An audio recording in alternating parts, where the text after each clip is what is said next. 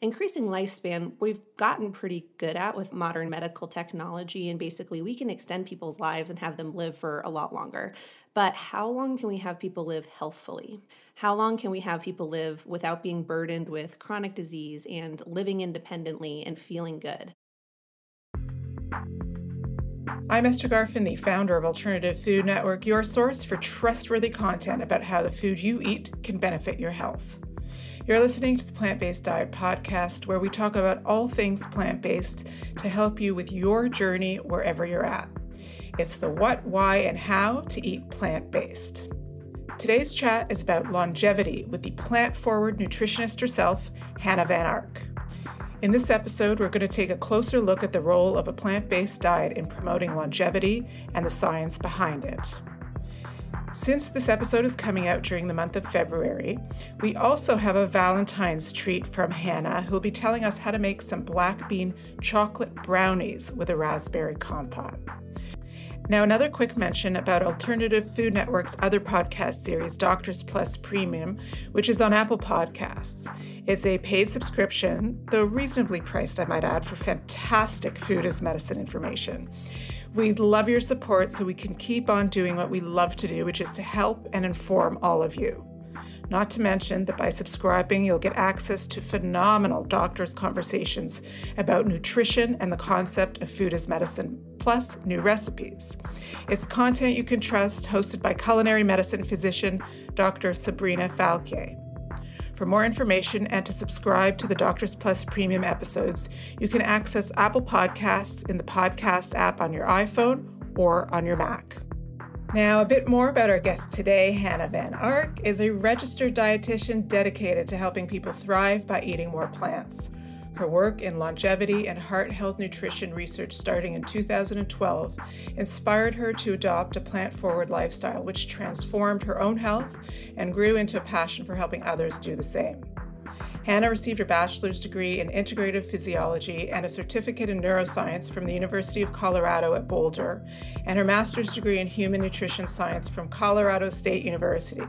She worked as a student and professionally in clinical and translational research, focusing on anti-aging and improving heart health through nutrition interventions. She completed her dietetic internship at Children's Hospital Colorado and worked in acute care as a clinical dietitian before branching off to start her own private practice in 2021. Now she coaches clients from around the world through her virtual programs as the Plant Forward Nutritionist. Welcome to the show, Hannah. Thank you so much, Esther. I'm so excited to be here with you. I'm so happy we're doing this. And you know, this episode is coming out in February, which, we're recording via video. So I'm wearing this sweater full of hearts. I love it. I normally don't dress like this when I do podcasts, but... Perfect for Valentine's Day. Right, I figured we'd get in the spirit since you're also going to be making a dessert later on that's right. Both nutritious and libido boosting, right? Mm-hmm, absolutely. I'm super excited to share that with you guys. So also I wanted to mention, I really love your Instagram account. I think your videos are great. So I just wanted to give you a little shout out there. Thank you. For those who are curious about that, what is the handle on that? Yeah, so I'm plant.forward.nutritionist on Instagram, and that's honestly where I spend most of my time. I love finding and connecting with clients there and just posting videos and kind of just informative content. So definitely give me a follow there if you're interested. Yeah, they're great videos. Thank you. Now, let's talk a little bit about your background because, I mentioned a lot of your education in the intro to this episode, but I thought it would be interesting to find out a little bit more about your work in the lab when you were working on nutrition and longevity research. Can you tell us a little bit about that? Yeah, absolutely. So thank you for the kind introduction. And again, so happy to be here. So I'm a registered dietitian now, but I actually didn't start out in my health kind of focused career as a nutritionist or a dietitian. I was initially very interested in physiology and brain science and things like that. So my undergraduate degrees, I actually was involved in research really early on as an undergraduate. And then after I even graduated from my undergraduate degree, I worked there professionally for a few years as well. And we essentially worked in a laboratory that focused on longevity research. And so we looked into how we can improve lifespan and how we can essentially catch people at the midlife point and do some sort of intervention. And a lot of our interventions were nutrition interventions, which is what started to get me interested in nutrition. And then see if we can improve their heart health to improve their long-term health as well. So I worked in a laboratory to do that for about 4 years, and then another laboratory that did that for a little while too. And the two main things that I studied were actually two plant compounds. So this is what started to get me very interested in more of a plant-based diet and a plant-forward lifestyle. And those were beets, so red beets, and also turmeric. And so turmeric is a spice that's an anti-inflammatory spice. And those were the two main things that I studied. And we would basically give these components to people and see if we can improve their heart health or their memory or their cognitive function through a variety of tests that we did. So that's a little bit about my research background and kind of where I started. But it was a time in my life where I wasn't really sure what I wanted to do. I was thinking med school maybe. I wasn't quite sure. I knew I wanted to do something to help people improve their health. So when we started to focus so much on nutrition, that's when I was like, this could be something that I could really, dig into and start to focus on helping people improve their nutrition for longevity. And that's what inspired me to actually become a dietitian and move through school in that way. And then that's what I do now. And then, of course, being in that world, I was always surrounded by the nutrition research. It was just part of my job to be up to date on longevity nutrition research. So I'd be reading things for 6 years all about how, a plant-based diet can help to improve long-term health. And so that's what inspired me to adopt a predominantly plant-based diet. And that's what I teach my clients to do now as well. And since you've been in the lab, you've had a private practice for a bit. What are the latest studies on plant-based diet, plant-based eating for longevity and healthy aging? Yeah, so that's a great question. And there's so many studies and so many different types of studies too. This is something that I think as researchers we might take for granted, but there's things called observational studies where you can look at long populations over a long period of time, for example, or clinical trials where you actually try to change something in the moment, or even test tube studies where you're exploring like the pathways that actually help with longevity. So a lot of research and things are coming out every single year. What I will say is what we know about the majority of research is that it points to a predominantly plant-based diet, but not necessarily an entirely plant-based diet. So we say like 90% or more plant-based or calories coming from plants tends to produce the longest lived, healthiest people. And also, the focus of longevity research isn't necessarily increasing lifespan, it's increasing something called health span. And I'm not sure if you've heard of this or your audience may have heard of this before, but increasing lifespan, we've gotten pretty good at with modern medical technology, and basically we can extend people's lives and have them live for a lot longer. But how long can we have people live healthfully?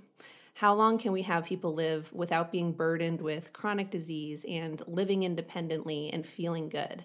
That's what health span is. And so when we're looking at longevity research, typically as researchers, we focus on expanding health span and not just lifespan so that we can have most of our years of our lives be good and independent and disease-free. And so in terms of the latest research that has been coming out, I would say that there were some more recent, just larger sort of looking at the centenarian studies. I don't know, have you heard about the blue zones and heard of that concept before? So yes, this is but for anyone in the audience who hasn't, maybe you could explain that. Yeah, and so this came out maybe about 10, and they've been doing research since, so 10 years ago, and they've been continuing to do research on these populations since. But these studies are really important because they're basically studying people who have lived to the age of 100.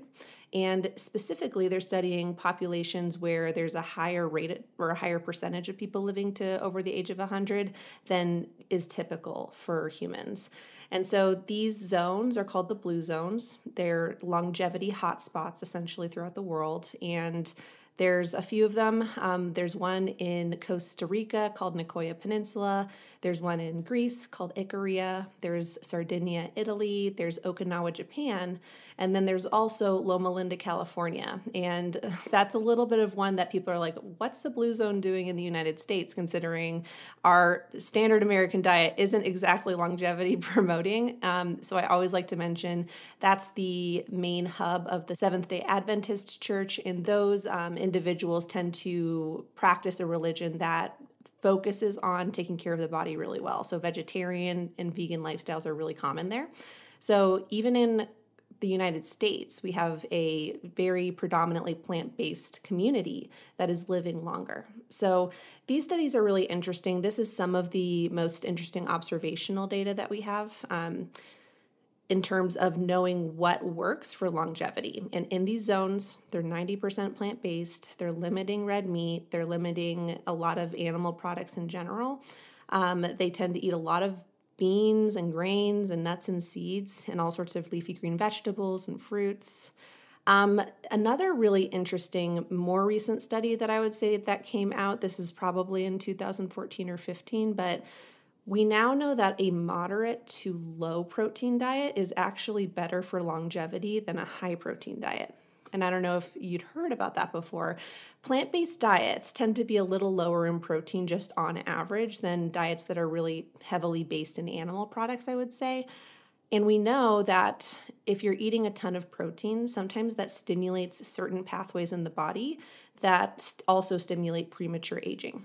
So that would be things like insulin-like growth factor 1 or human growth hormone. There's these pathways in the body that build up and help you build muscle and all of this stuff, but they also may prematurely age people. And so we know that by cutting back on protein just a little bit, and of course we still need adequate protein. Like, it's really important to get enough protein on any diet or any lifestyle, but a moderate amount seems to be preferable from a longevity standpoint to a really high protein diet. So Walter Longo is a researcher who's pretty big in the space, and he came out with that work, not too long ago. So that was a very interesting study as well. Yeah, I mean, I've heard that we don't need as much protein as we might think we do. And certainly what you're saying flies in the face of a little bit of that clickbait that's out there, a lot of what you Totally. see on social media, right? And protein, you need this much protein and all that stuff. So it's interesting what you just said. Yeah, and I think that that's especially common in like the weight loss communities and things like that when we're looking to lose weight sustainably or find our body's best weight. Oftentimes a really high protein diet is pushed. And it's not that we do need protein, like we need protein to maintain lean muscle as we lose weight and things like that, but really going too heavy on the protein can have some long-term unintended consequences, and I like to be sure that people are aware of that just based on this most recent research. You need adequate protein. You don't need too much protein is what I like to say. And so just focusing on eating whole foods and eating, foods in quantities that's sufficient for you, that'll typically get you enough protein if you're including some protein-rich foods, even if they're plant foods. So like beans and, even whole grains have quite a bit of protein and things like that. Yeah, you know what I've recently discovered that gives me a lot of energy, and I don't know if it's because of the protein or whatever, but lentils. I Yes. love lentils now. Lentils are amazing, and they're such a great and easy and inexpensive protein too. I mean, like, you can get so many lentils and they're just so filling.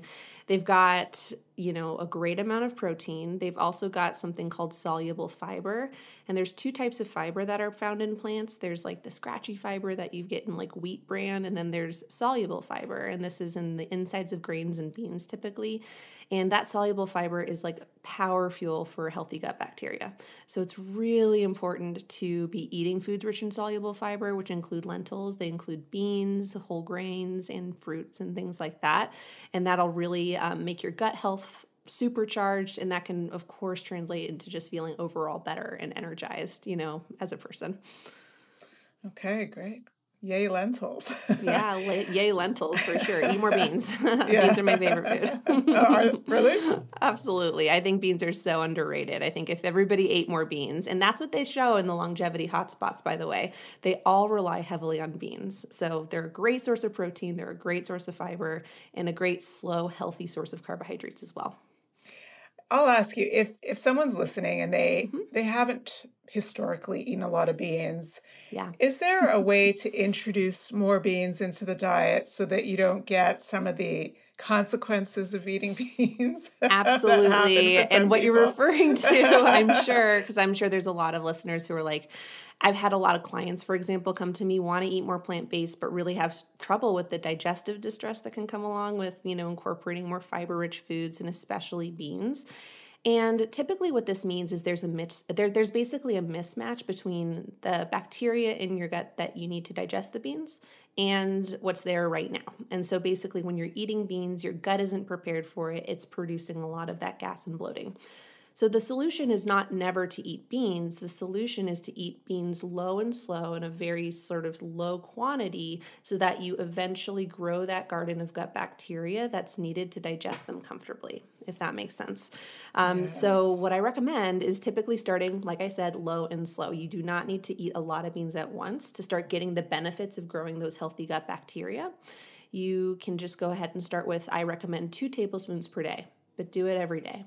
And then from there, maybe a few weeks later, you can graduate yourself to 3 or 4 tablespoons a day. But doing it consistently and doing it in small quantities will start to get your gut used to it. It'll start to develop the right bacteria to digest those things comfortably. And before you know it, most people do feel totally fine with beans in terms of just being able to eat them regularly, which is great. Okay, that's a great tip. Yeah. So we did the roadblock of beans. What Right. other types of roadblocks do your clients experience when it comes to they want to incorporate more plant-based foods into their diet, but Yeah, I would say they want to incorporate more plant-based foods into their diet, but they're really overwhelmed and confused by all of the messages out there that might say otherwise. So the amount of information that we have in our day and age is just astounding, especially when it comes to nutrition information. So a lot of times people come to me and they just feel very confused about what to believe because you've got the keto diet and you have the carnivore diet and you've got, the South Beach diet and calorie counting and macro tracking, and everybody sounds like they have the solution. So it's really hard to know who to believe. So a lot of times it's just doubt about whether or not a plant-based diet is truly going to help their health and help them towards their goals. And so that's one of the things that I usually see with some clients. The other thing is basically the all or nothing mentality. And what I mean by that is that when people are interested in going plant-based, sometimes they're really interested in going 100% plant-based, which is what we would call vegan.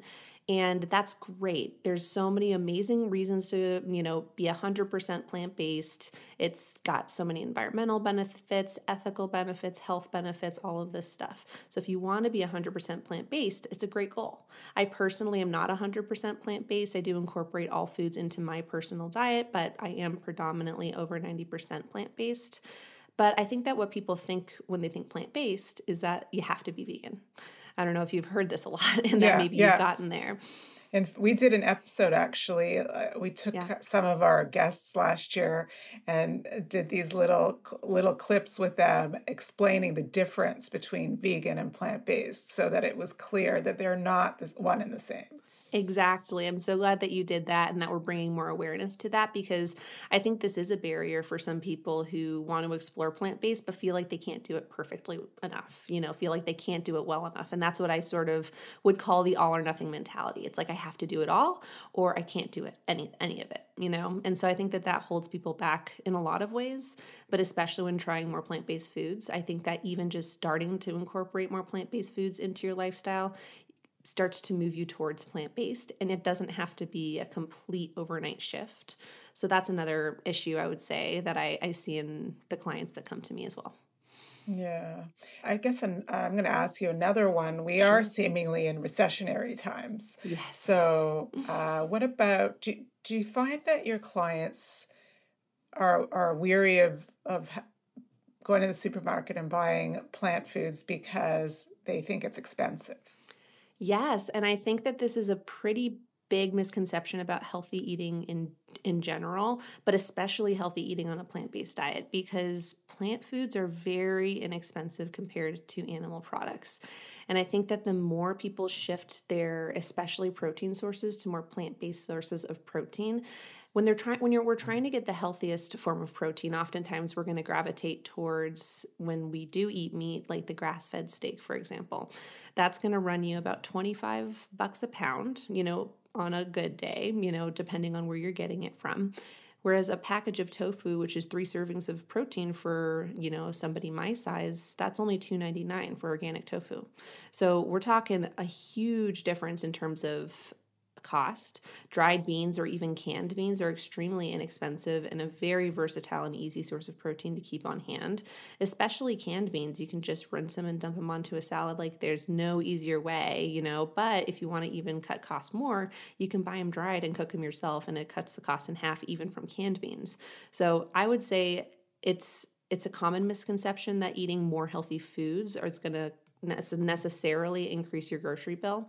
There are certain foods, especially if you prioritize like organic foods, for example, in the fresh food section, like the fruits and vegetables, that are going to be just a little bit more expensive.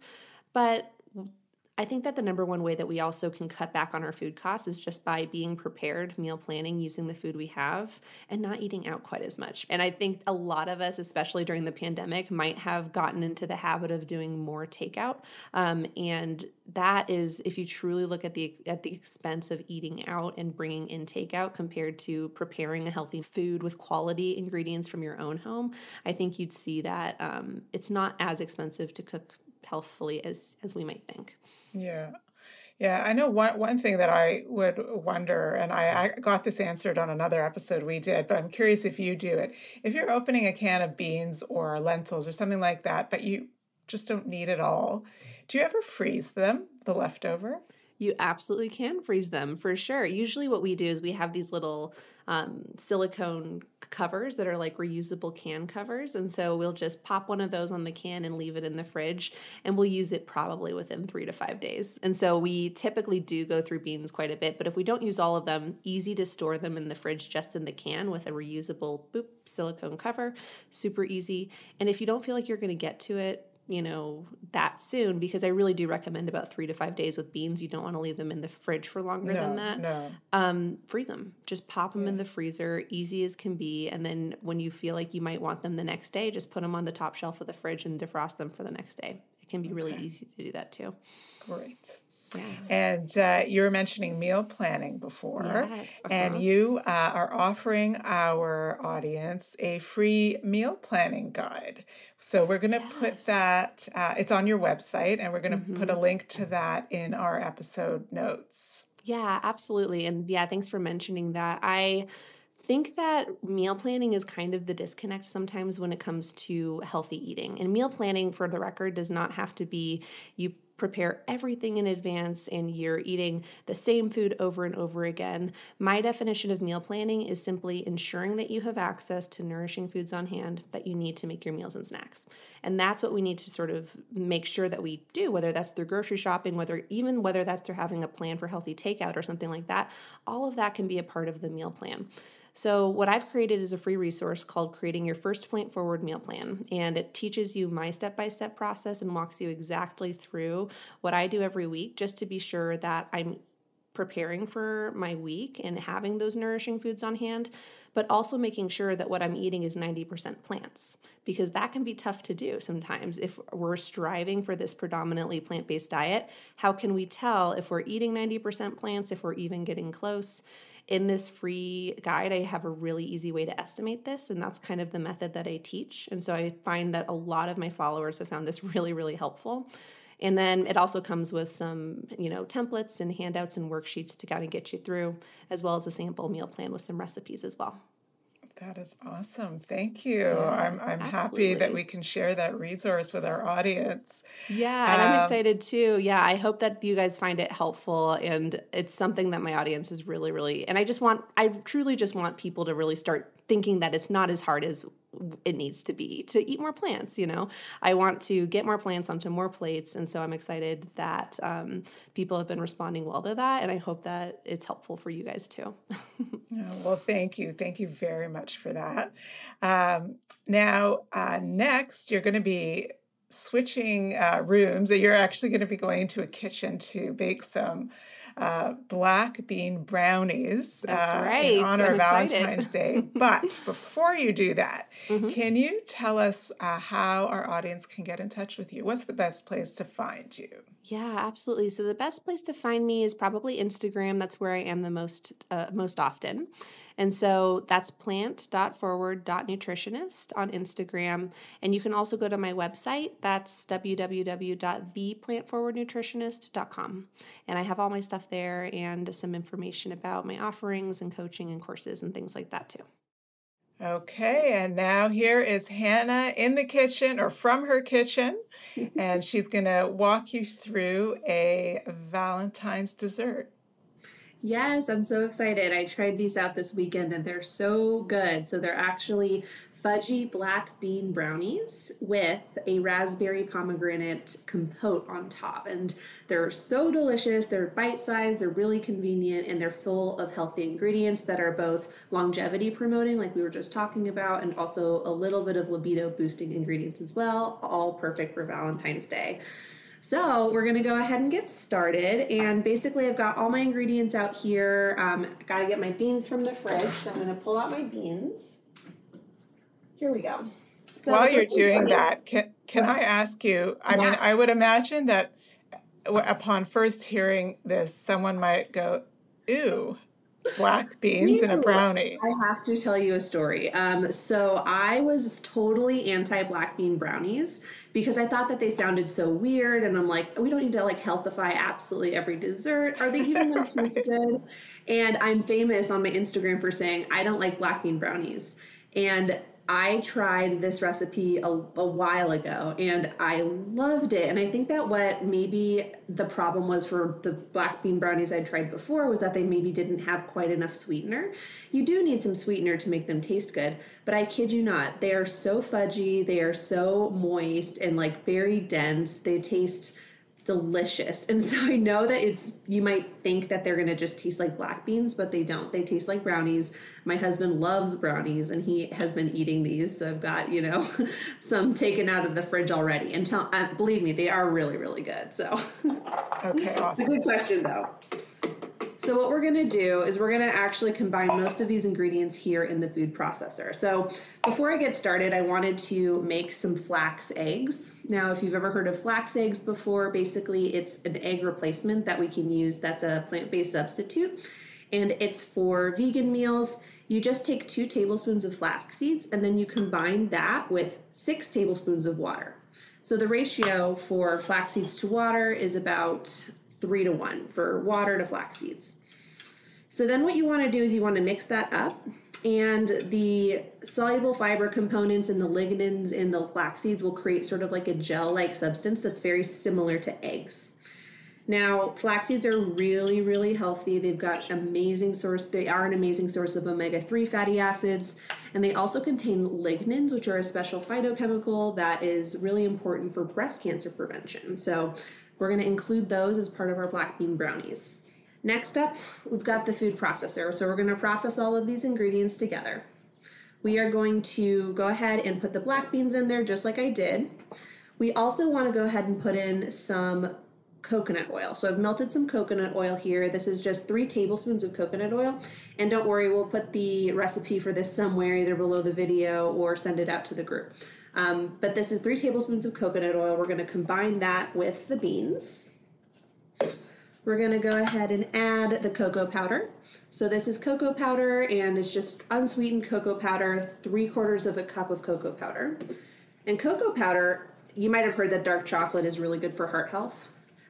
It is, and it's because of all of the antioxidants in cocoa powder. And so adding this in is also a boost for your heart health, for sure. Now I'm going to ask you a question on that, because I recently did a podcast episode with this woman named Talita from Australia. She's also Yeah. an Instagram personality. I heard this episode with her, I think. Yes. And did you hear the part about cacao versus cocoa? So Yes, I think I did. I thought it was just a difference in pronunciation. I'm from Canada, North America, and I said, oh, it's called cocoa. And she was saying, no, actually, cacao is something else. I wasn't, and I'm not entirely, I've actually heard it both ways. And so I've heard people refer to cocoa as cacao and vice versa. I think it's at the very least a common confusion. And I'm not sure. Right. I'm not so sure. They're two different things.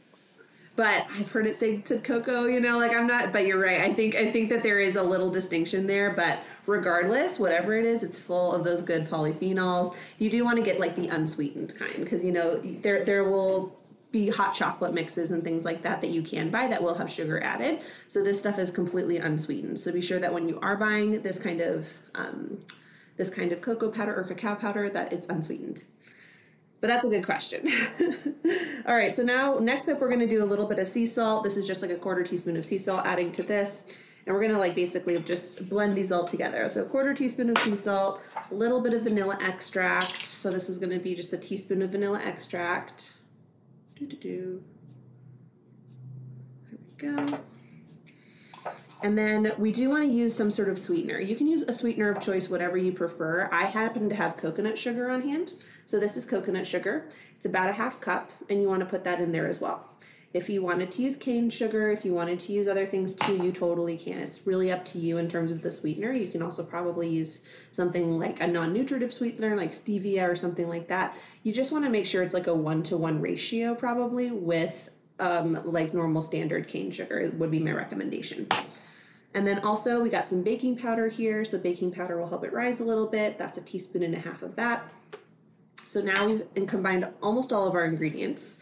The flax that I mixed up is now very gel-like. So it's kind of got this gel-like texture that's very similar to maybe an egg. And so I'm going to go ahead and pour that in for our egg substitute. All right.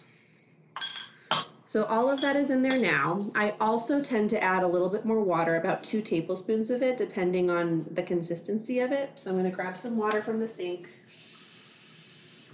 and have that on hand just in case we need it. So now, let's go ahead and pulse it. So now it's going to come together and become more of a batter. This is the point at which I'm going to add a little bit more water. We want the consistency to be like chocolate frosting, but a little bit thinner. Okay, a little bit thinner than chocolate frosting.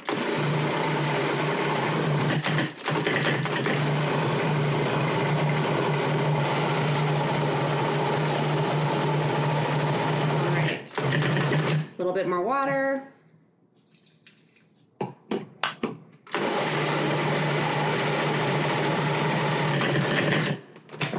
Perfect.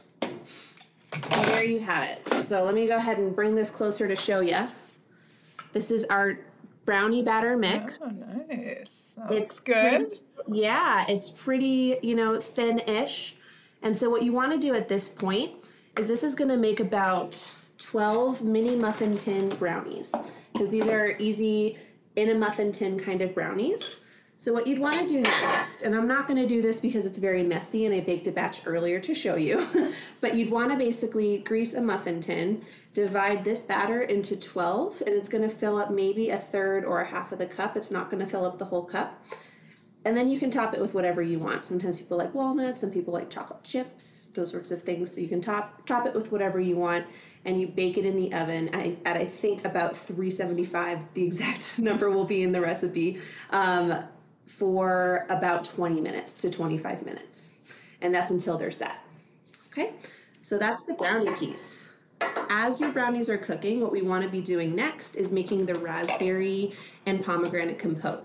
So I've already made this ahead of time just to save on time, but what you're going to add to this compote is going to be 2 cups of raspberries, a 1/4 cup of pomegranate juice, and you can buy pomegranate juice at the store, or you can, I have a pomegranate here, you can actually just extract the seeds and pummel them in like a cocktail shaker with like one of those mixers. And then that you can pour out, and you can use your own pomegranate juice if you prefer to do that. but a quarter cup isn't much, and you can get that from a pomegranate easily.